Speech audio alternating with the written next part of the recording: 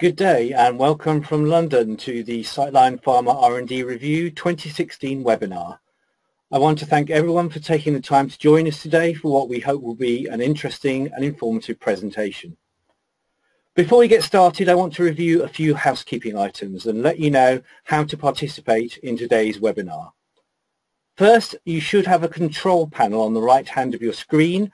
Towards the bottom of the control panel is the Q&A pane. You may submit questions or comments in writing using the Q&A pane during the presentation. All answers to your questions will be answered after the webinar by email. Today's webinar is being recorded and everyone will receive an email with a link to view and listen to a recording of today's event. My name is Ian Lloyd and I'm Senior Director for Pharmaprojects and Data Integration in Sightline, and I'm one of the presenters today. I'm also the author of Sightline's Pharma R&D report and its new active substance supplement, which this presentation is based on. I'm now going to ask my co-presenter, Alex Shimmings, to introduce herself. Hi, I'm Alex Shimmings. I'm the Managing Editor of Script Intelligence, and I've worked with Ian for many years in devising this report. Thanks, Alex. So let's get started. So here's our agenda for the day. First of all, we're going to look at kind of the headline figure, if you like, the number of active drugs in the pipeline as of the start of this year, which we'll be then comparing across similar numbers from previous years. This is kind of like the headline figure. Is the pipeline expanding or contracting? Then we'll pause and move away from the current pipeline to take some time to review the success stories of 2015, the new active substances which were launched during that year, and Alex will give an overview of the numbers, the most successful companies, the markets where most launches took place, and look at some of the standout products, some of the drugs which are innovative or novel in some way. Then we'll come back to the pipeline and start slicing and dicing it in a number of different ways.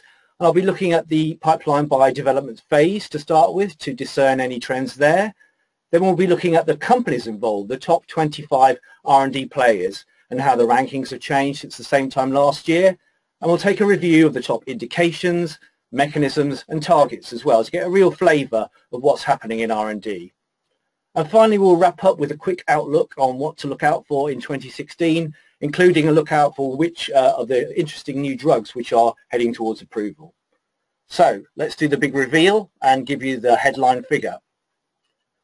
So this graph shows you the number of drugs in the pipeline in January each year, going back from 2001 to the current year 2016. And I should start off by saying, by pipeline, we're talking about all drugs in development by companies, right from preclinical, when they're first reported to be in development, through the 3 phases of clinical development, through the registrational phases.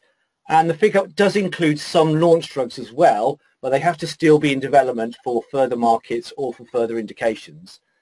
So what you can see here is 13,718 drugs in the pipeline as of January 2016, when this data was first compiled for the aforementioned report. And this is up from 12,300, a significant increase from last year, 11.5%. And in fact, it's actually been increasing even more since then. As of April the 1st, it was up to 14,435. So let's look at the key facts for the pipeline. As we mentioned, the number of active drugs is now over 13,700. The 11.5% increase bests the increase we saw from the previous year, which is 8.8%, and it maintains a trend of ever-increasing rises. If you look at the graph there, you can see compared to 2001, the pipeline is approaching 3 times as big as it was only 15 years ago, which is pretty significant, I think. And you can also see that during the early part of the noughties, we saw some gradual increases. There's a bit of a jump and a bit of a plateau, but really in the last few years it's really been taking off. And there's a number of reasons for this. There were 3,442 new drugs added to the Pharmaprojects database during 2015. This compares to 3,138 new drugs during 2014. So this change doesn't actually account for the entire increase we've seen. So what we're actually seeing here is fewer drugs moving out of the pipeline as well as more drugs entering it. And this is due to a couple of things. So fewer discontinuations reported in the industry, but also on the editorial side, we've been a little more generous in keeping drugs in early development stages in the pipeline before we decide to move them out because of lack of evidence of continuing development. So there is some contribution to this increase from changes in editorial practices, but it's not really significant. The greater part of this expansion is due to genuine increases in the number of drugs in the pipeline. So the question is, obviously, pipeline involves spend, so this really, it looks like a good thing, but isn't necessarily. It really means that drug companies are just spending more and more, and unless they're producing new drugs onto the market, it's questionable whether this increase is sustainable, which leads us on into the review of the success stories of 2015, which Alex will cover. Okay. Thanks, Ian. So in this section, we're going to look at how many novel drugs were launched last year, which companies launched the most drugs, and which were the most popular therapy areas and markets. Then we're going to take an in-depth look at those NASs launched in 2015 that have mechanisms of actions that we've not seen before in drug development, plus a few other of the more interesting drugs that have reached the market in the same year. Now, as you can see, this chart shows the number of new active substance launches by year since 2000. And just to be clear, by new active substances, we're excluding all new formulations or combinations. These are novel drugs that have reached the market for the first time. And as you can see on the right, there were 46 new active substance launches in 2015, and that was a sharp fall from the year before. But what this chart's also making clear is that 2015 wasn't a bad year by any stretch of the imagination. In fact, it was one of the best on record. And if we go back into the 1990s, generally we saw new active substance launches tallies in the 40s. But then in the early part of this century, there's a pronounced dip. But this has been followed in recent years by much stronger performances. But 2014 was an unusual year. There were several reasons for this that we could think of. But the most striking was the glut of hepatitis C products that reached the market in 2014. There was a revolution in the way that disease was treated, and no fewer than 7 new active substances directed against the hepatitis C virus were launched that year. Also, which helped the 2014 tallies, we had a large number of Japanese launches. In Japan, there have been some regulatory changes as that market tried to reduce its drug lag, and these seem to be bearing fruit. And we'll see a bit more about that later.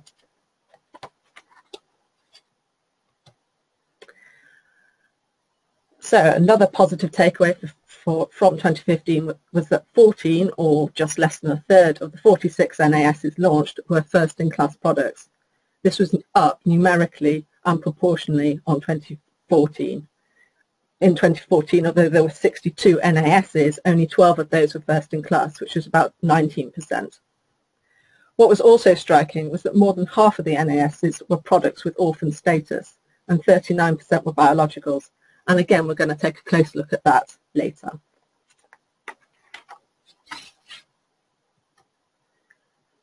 Now, this table shows the number of NAS launches last year by company. And also, on the right-hand side, the column gives the relative size of each company's R&D pipeline to give a bit of context. As you can see, Novartis, which has the second biggest pipeline, and Allergan topped the list for new active substance launches with 4 each. Merck & Co., Takeda and Amgen all tied for second place with 3 launches each, and then 2 and 1 for the rest of the top 10. So this was the second year running that Novartis held on to the top spot, though last year it shared the top billing with Merck & Co. And as you can see, the list is dominated by big pharma companies, but there is one interloper, Alexion, and its pipeline is nowhere near the top 25, but it still managed to launch 2 products, which was the same as AstraZeneca. We'll take a look at those a bit later as well. Now, this pie chart looks at the number of NAS launches by therapy area.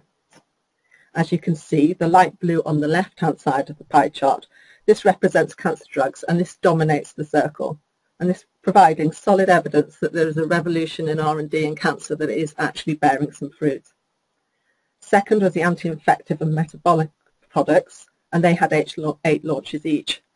This was slightly down on last year's tally for anti-infectives because of the hepatitis C drugs, but this year cancer has clearly overtaken it. And what's interesting is that if you look back to 2000, you can see a clear upward trend in the launches of anti-cancer drugs. In 2014, these cancer drugs accounted for 29.3% of the pipeline, but 15% of the NAS launches. But last year, these figures have grown. There was 30.4% of the pipeline were for oncology drugs and 28% of the NAS launches. So that's a substantial growth there. Now this slide shows that there is one thing that's not changed, and that's the US's dominance as the preferred market for first launch. And it had well over half of the NAS launches, or 63%, which was up from the 56% that we saw in 2014. Coming in second was Japan. This year it beat the whole of Europe combined, giving evidence again, as we said, that the recent push to speed up the drugs approvals process is actually working. It's going to be interesting to see whether it maintains this in the coming years or whether this is just a bulge that we're seeing because of the changes that they've made there. In Europe, Germany maintained its spot as the most popular market for first drug launches. It had 3. And that's despite the growing pricing and reimbursement difficulties that some companies are experiencing in that market. And now we're going to take a closer look at the first-in-class products. And picking up on the theme of novelty in oncology, we can see that 5 of the 14 first-in-class NAS launches were for cancer. So the first 2 on this list, that's AbbVie and Bristol Myers Squibb Simplicity, and Genmab and Johnson & Johnson's Darzalex, offer the increasingly well-served indication of multiple myeloma. AbbVie and BMS's Simplicity is actually the first SLAMF7 antagonist to reach the market. This stands for signaling lymphocyte activation molecule family number 7, and it's actually a protein that's highly expressed on multiple myeloma cells, as well as on cells in the immune system, including natural killer cells. What this means is that the product effectively has a 2-pronged action. It can directly target the multiple myeloma cells, as well as activating the immune system. Darzalex, by contrast, is a monoclonal against CD38. This product just pipped its rival to the US market, but both actually received accelerated reviews in the US and in the EU. But what's interesting is that Simplicity's label at the moment is a little bit better. It allows its use earlier in the treatment paradigm at second line, which should give it a competitive advantage in the short term at least. Moving on to United Therapeutics Unituxin, this is for a rare childhood tumour, and as a result of its approval, the company received one of the coveted paediatric disease priority review vouchers, which is only the second one to be awarded by the FDA. Luckily for it, a few months later, it sold the voucher to AbbVie for a cool $350 million, and that was loads more than BioMarin got for its first voucher, which it sold to Sanofi and Regeneron last year for $67.5 million. So that's quite an increase over the years. Over the year. Now, the final 2 first-in-class anti-cancers were both small molecule multi-targeted inhibitors that hit new kinases. So we have Eisai's Lenvima for metastatic thyroid cancer, which is thought to be the first TKI to hit simultaneously both the fibroblast growth factor receptors 2 and 4, as well as VEGF receptors 1 to 3, among others.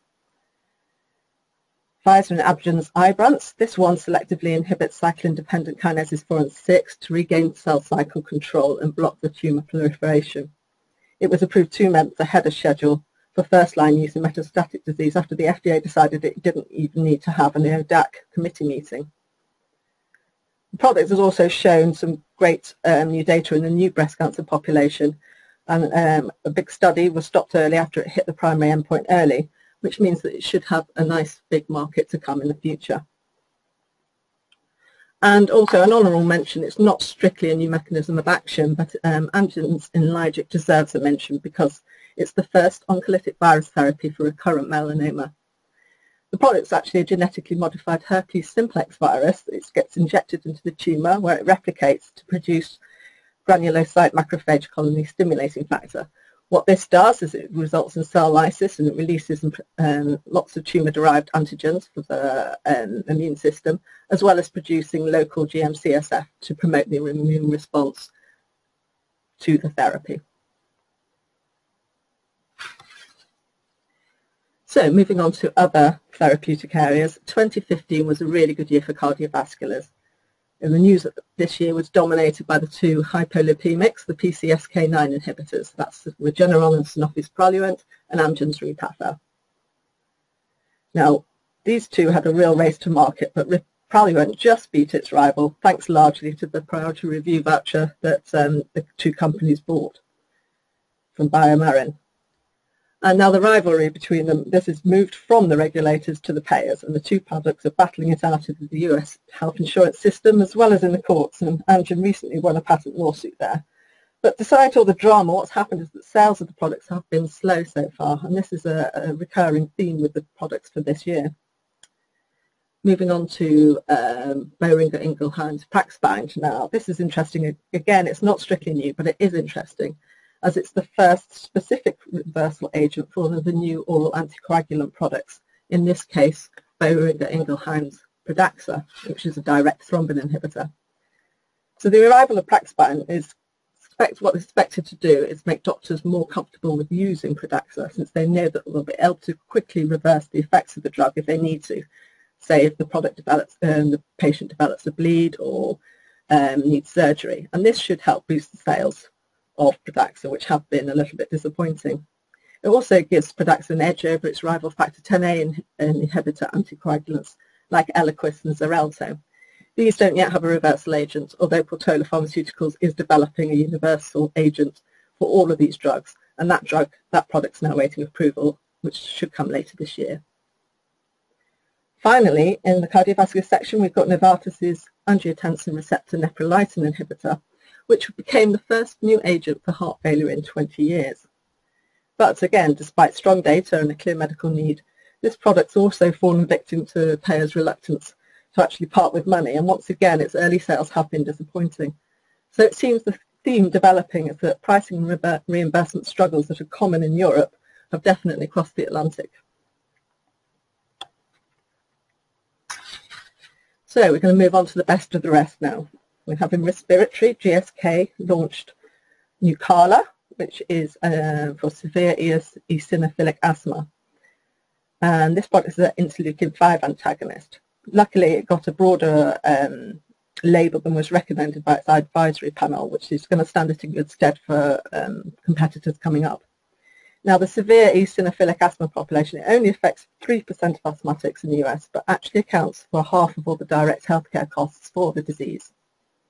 In severe disease, these white blood cells, they accumulate in the lungs, and the process is mediated by IL-5. The next two products we can see are Alexion's two enzyme replacement therapies. Both of these are for rare indications. We've got Strensiq for pediatric hyperphosphatasia and Kanuma for lysosomal acid lipase deficiency. Again, just repeating again that these sales of both of these products have got off to a slow start. And finally, we have the long-awaited launch of flibanserin for female sexual desire disorder by Sprout, which was then quickly sold to Valiant afterwards.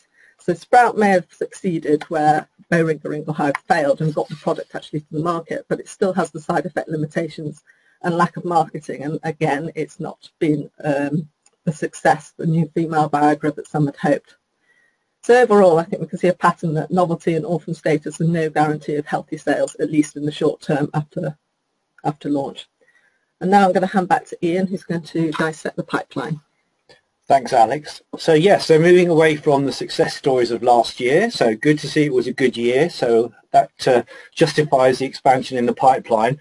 But where is this expansion exactly taking place? We're going to dissect the pipeline in a number of different ways now. First by development stage or phase, then we'll be looking at the top companies by pipeline size, and then we'll be looking at the therapy areas, and finally mechanisms of action and target. So here we've broken down those 13,700 odd drugs into the most advanced stage of development which they're currently in. So you can see the gold bars represent the 2016 figure and the purple blue bar the 2015 figure. So I think the first thing that's easy to spot is really there were increases really across all of the different phases. The largest increase was at the preclinical stage, which is what you would expect both from increased and better detection by our editors and analysts, And also that's probably where the effect of the editorial changes, which I mentioned earlier on, are most felt. So that's not really surprising. But I think where it's really interesting to look at is the clinical stages. So let's take a look at this in a little bit more detail.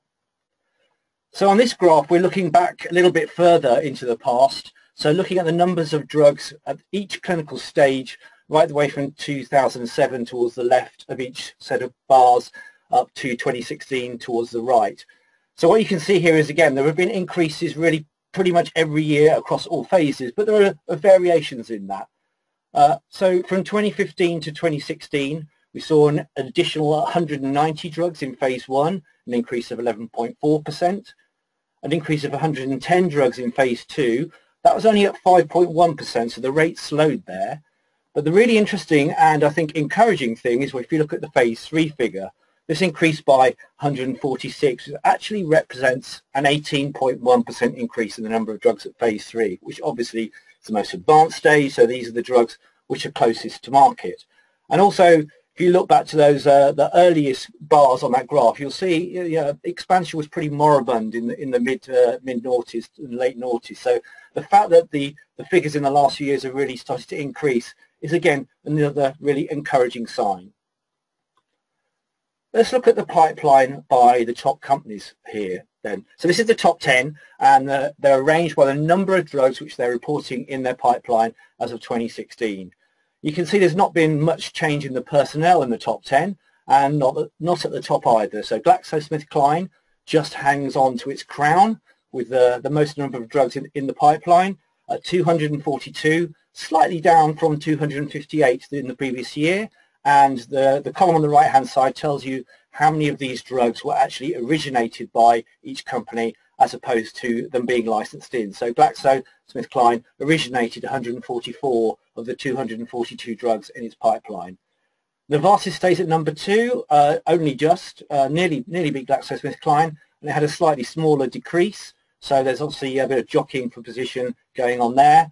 AstraZeneca and Johnson & Johnson and Merck & Co. all shuffled up at the expense of Roche, which had a bit of a fall.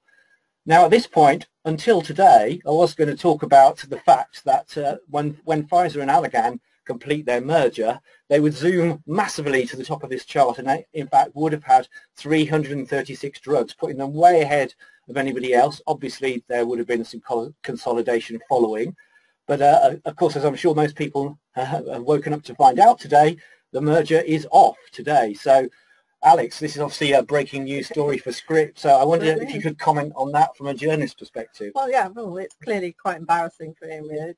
He and Brent Saunders have been spending the last few months on a roadshow trying to reassure both employees and investors that the deal was sound and it would be going ahead. And don't forget, this is the second failed mega deal for Ian Reid in the space of 2 years. So it's not looking great for him. But what will be interesting is to see what Pfizer's next move is going to be. It's likely that it's going to break it into separate growth and legacy business, because this was the plan that was put on hold while the Allergan deal was underway.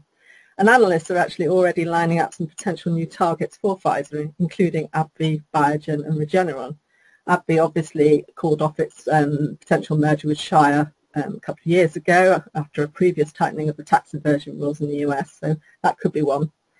Not sure whether there'll be any fallout for the Shire-Baxalta deal, because here tax inversion was slightly less of a driver for the deal rather than their desire to make the world's biggest rare disease company. But yes, it's interesting times. Indeed, indeed. So let's look at the next 15, if you like, so away from the top 10 to the rest of the top 25.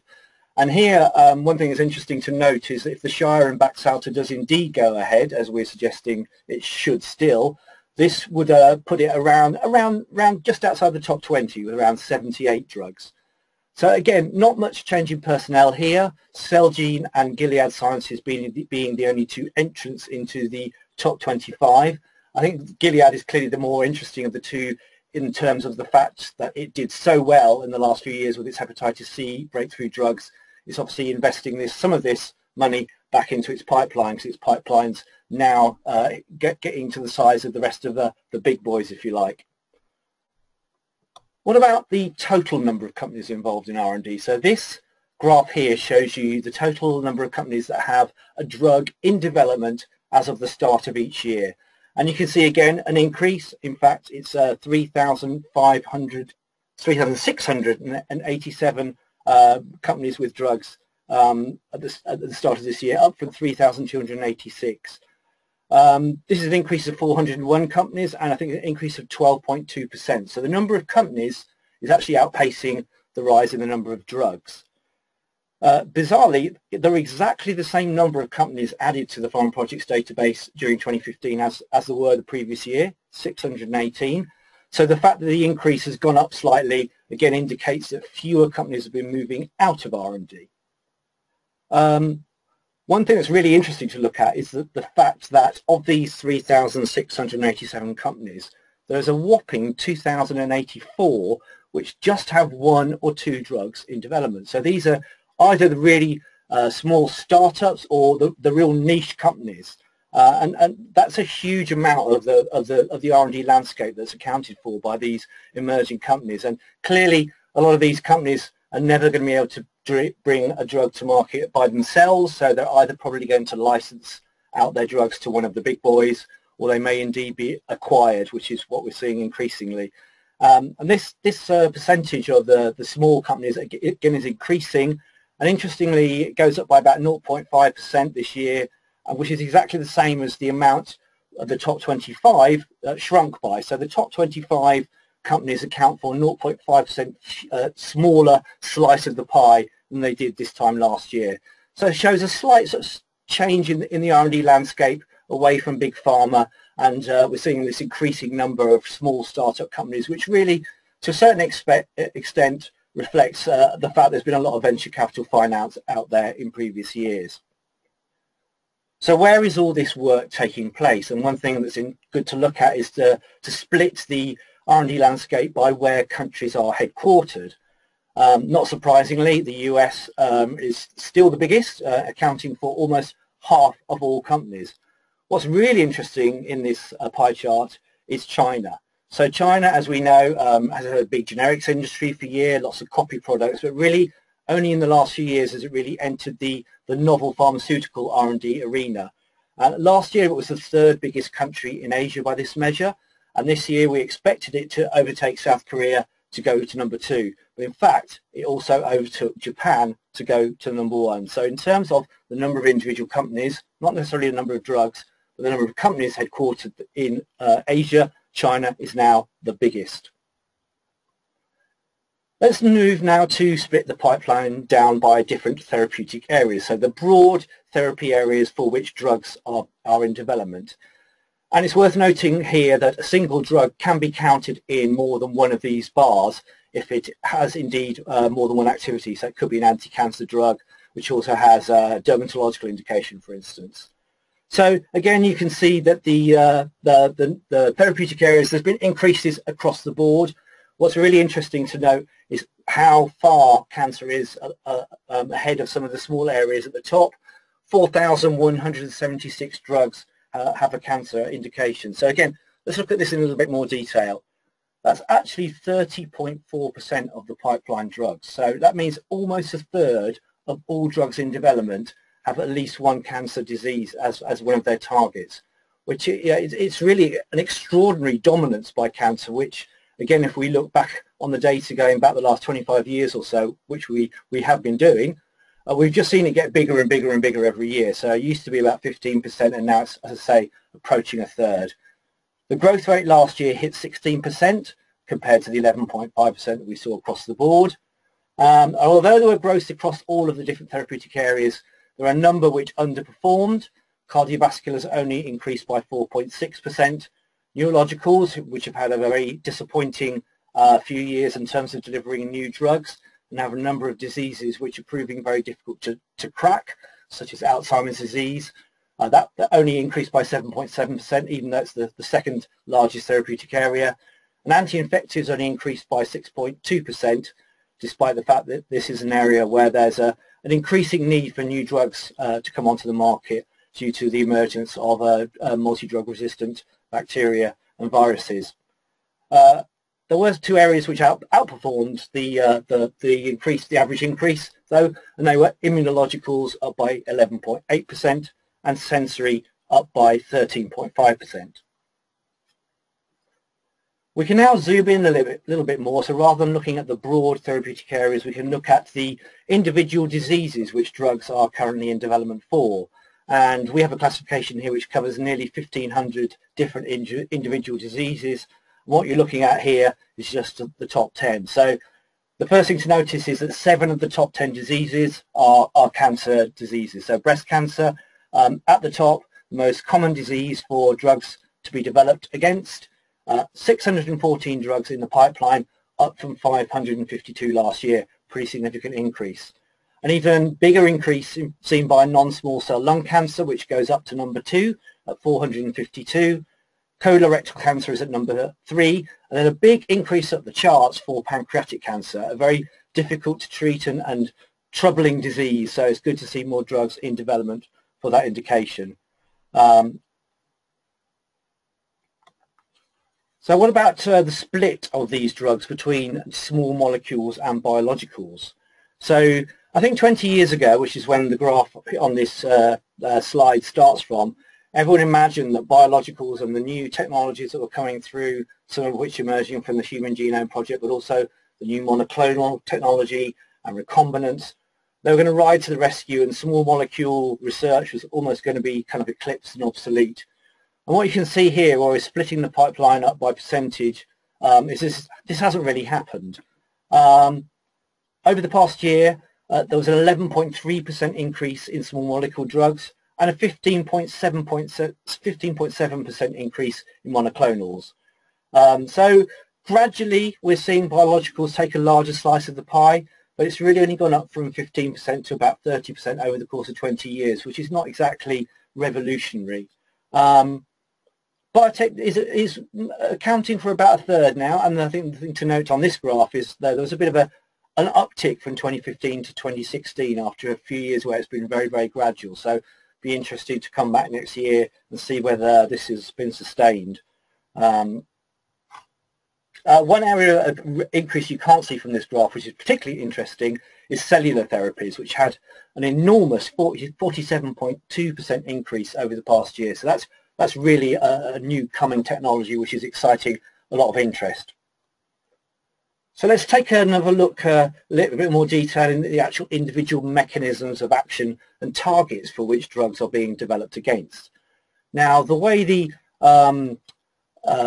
mechanism of action pharmacology classification is structured on Pharmaprojects it's hierarchical. So what this means is there are a number of broad categories at the top of the hierarchy and more specific ones as you go down the hierarchy. So it's probably not surprising that in the top 10 we see a number of really broad mechanisms of action. What tends to happen is that when drugs first come onto the database, and you'll have noticed earlier on that around half of the drugs in the active set are still at preclinical, there's not much information around, or in some cases their precise mechanism may not even have been ascertained. So this is what skews the data to give the more broad mechanisms of action the larger numbers. So the really, really broad non-specific term immunostimulant hangs on to the number 1 slot. What's interesting this year is about a year ago, in January 2015, we created a new broad category for anti-cancer immunotherapy. So this is the immuno-oncology drugs that everyone's getting really excited about. It accounts for about 40 different individual mechanisms of action, such as PD-1 inhibition, TIM3 inhibition, and a number of different CD antigen subtype antagonists. But in its first year, in its debut year, it's already, in fact, now past 400, a number of drugs in development. So this is the area that everyone's getting really excited about. There are a couple of drugs on the market already, but there's certainly a huge amount of interest in this area. So we'll see how this pans out as things develop. Looking at individual targets now. So these are the individual proteins that drugs are actually targeting. So these are proteins coded by genes according to the NCBI database. I think what's interesting here is actually at number 1 here, there isn't a cancer target. It's the mu1 opioid receptor. This is a pain target. So you'll notice there are actually only 3 cancer targets in the top 10: tumor necrosis factor, B2, epidermal growth factor receptor, and actually also the VEGF. TNF is not always a cancer one.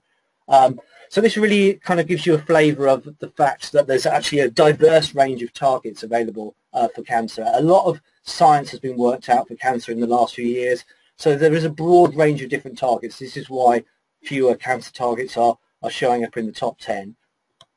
To give you some more information on mechanisms and targets, so anti-cancer immunotherapies I mentioned, a new class taking R&D by storm. Only 4 of the top 10 targets are against cancer, indicating target diversity in cancer.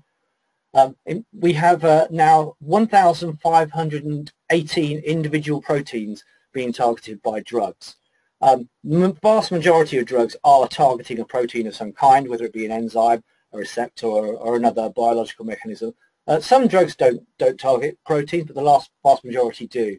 So given that some estimates reckon there's around 50,000 potential druggable proteins in the human body, this would indicate that really we've only scratched the surface of drug R&D so far, which is obviously encouraging. It means there's a lot of work for everyone still to do, keep us all in jobs, I hope. The other interesting thing to note is how much this figure's gone up in the past year. It's gone up by 113 new targets, which were identified for the first time in 2015. And this is up from 77 identified in the previous year. So this is a good proxy for what we like to call the innovation index in the industry. We like to see a lot of new targets coming into R&D every year, and it's been very up and down actually in previous years, but so good to see again that 2015 was a good year by this metric. Another thing that's interesting to look at, which Alex alluded to earlier on, is the strategies which companies are using to get their drugs onto the market or to get the most biggest return from them. What you can see here is the blue test tubes indicating the number of drugs which received orphan drug status during each calendar year, and the gold test tube showing you the number of drugs which were granted one of the different expedited review statuses which are available to get drugs onto the market more quickly.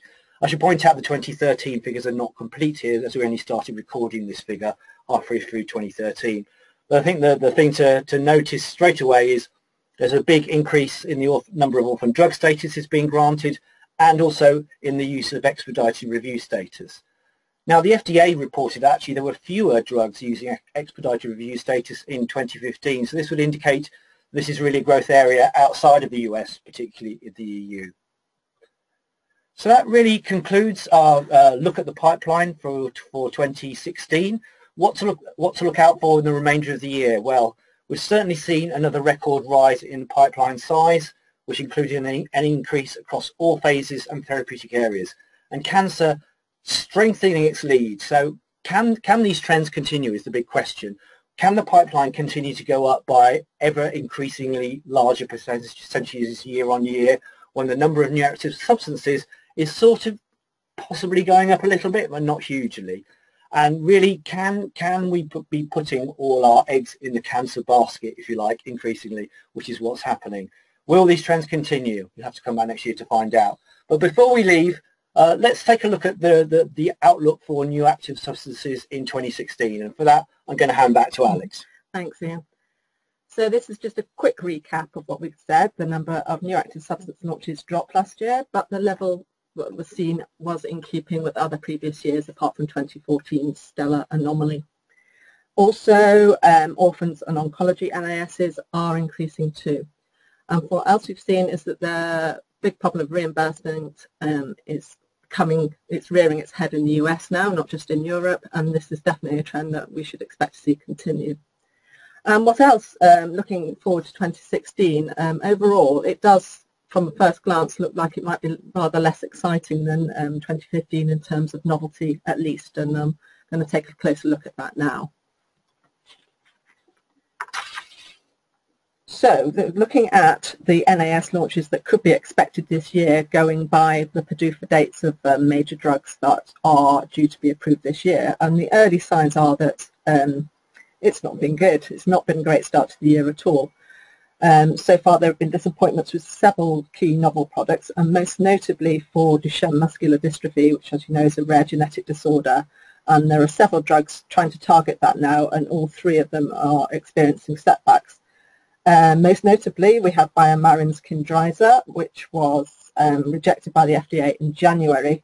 It previously had a really rough ride at its panel meeting in November.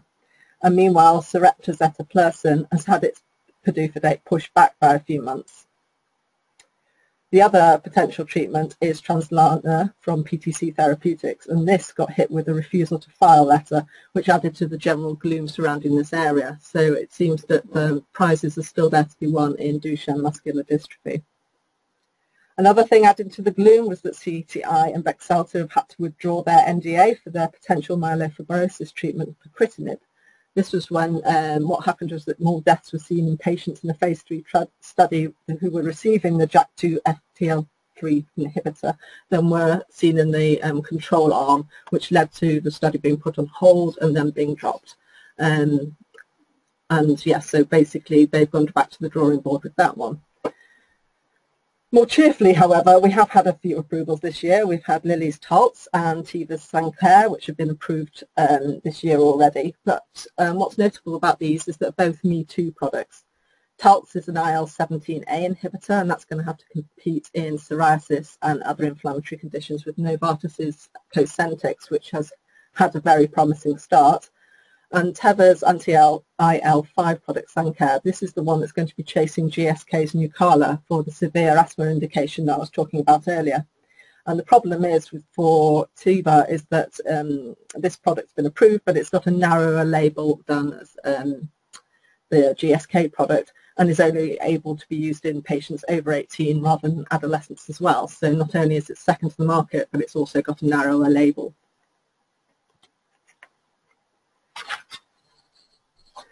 But there are some other products whose PDUFA dates are due later this year, and hopefully, fingers crossed, all being well, they will come to market. We've got AbbVie and Roche's breakthrough therapy venetoclax. This is for chronic lymphocytic leukemia, and this has been filed on the basis of promising phase 2 data in a subset of CLL patients who have a 17p deletion. But what's the problem that this drug is going to face is that it's going to have to muscle its way onto a market that's getting increasingly crowded in CLL. Arcadia's Nuplazid, this is a bit more promising. This is a selective inverse agonist of the thyroid HT2A receptor, and this looks like it's on its way to approval because it had a really promising FDA panel last week in psychosis associated with Parkinson's disease.